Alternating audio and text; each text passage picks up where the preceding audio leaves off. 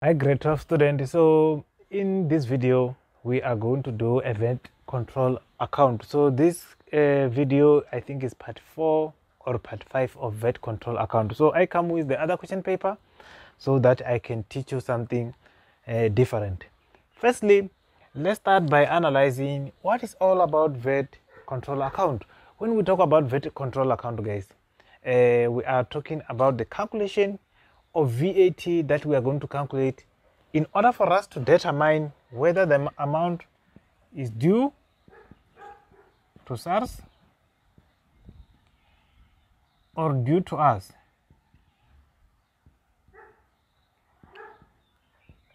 When we calculate a VAT control account, we must be able to answer this by at the end of the lesson. Okay, now what is due to SARS? Due to SARS means that we owe SARS some cash. Due to us simply means that SARS owe us. We have to get what? A refund. Okay. Now VAT control account have a debit side also as well as credit side. Now everything that is VAT input must be recorded on the debit side, all output on the credit side. Okay, this is the other extra knowledge that you need to know on this account. Every time when business spend or if transaction happen, remember, as a business, we don't want to spend, but we want money. If you find that there is no benefit, any transaction that does not have a benefit, just make sure that you record it on the debit side. If there is a benefit, just know that we have to pay SARS some cash. How so? I'm going to simplify it for you. When we sell goods to customer, we benefited as a business. We receive cash. It's going to be output and we have to pay SARS. But when we purchase or when we incur an expense, like for example, it can be bad debts or when we purchase or any other thing that we are not going to benefit or receive any cash, it's going to be recorded as input. There is no benefit for it. We have to claim some cash from SARS. Okay, now let's check. In other words, when you record this side, we are simply means that we are owing SARS because we receive benefit. Okay, the information. Calculate the VAT amount that is payable to SARS. Already they told us that is going to be payable. Okay, number one, information number A. They said amount due to SARS on 1 August 2020 is 31,470. We owe SARS because we benefited, which means that our balance will be this side. The balance is 31,470. Okay, and let's check the transaction now. Remember, we only record VAT amount.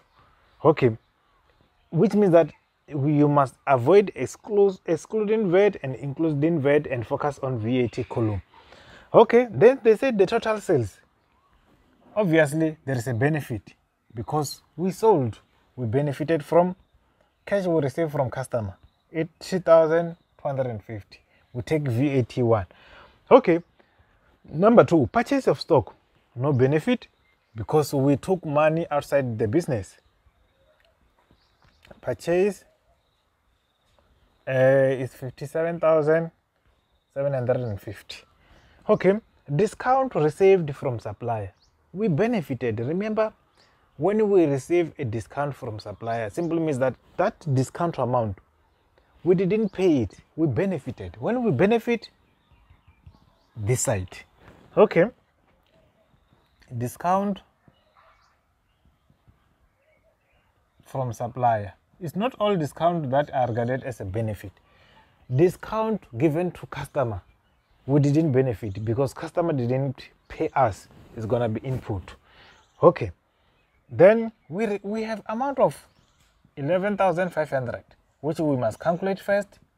VAT is 15%, and we have exclusive. We must divide by 100. Then it's gonna give us amount of 1725. Okay, next one. Goods returned by a debtor. If a debtor returned goods, did we benefit? No.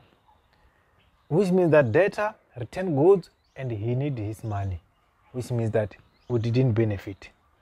A return.